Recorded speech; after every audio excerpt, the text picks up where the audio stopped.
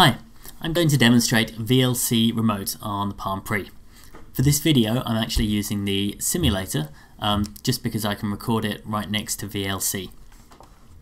But the device itself runs the application just the same way. So first of all, I launch VLC Remote. I've used this before, so it's connected up to the remote that I used last time. It's immediately gone in and made the connection. As you can see, VLC doesn't have anything listed, so the playlist shows as empty. First thing I do then is open up my browse view, and you can see here that I'm looking at the base directory for my documents. I can go to drives, or I could load up DVDs, or I can go back to home, and I can go into my movies folder.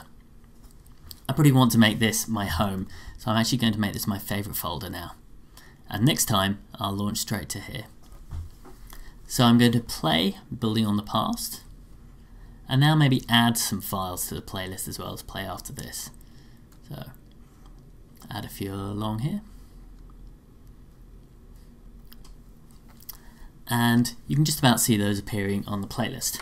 If I go back to the main view now, you can see the playlist here, and you can see all the standard controls working.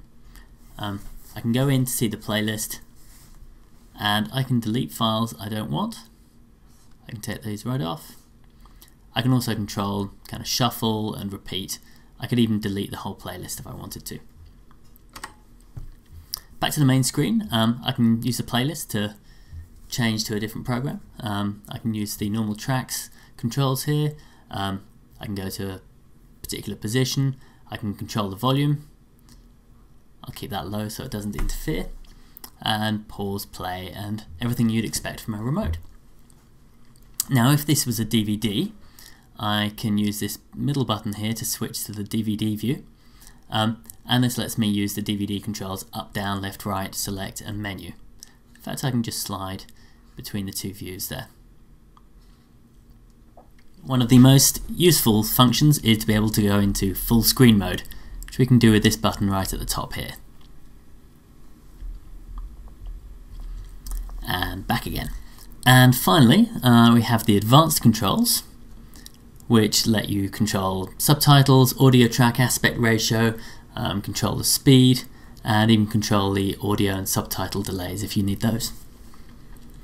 So that's it. It's a full remote for VLC. It lets you do pretty much everything you're going to want to, so you can sit on your sofa, control what you're watching, and enjoy the show.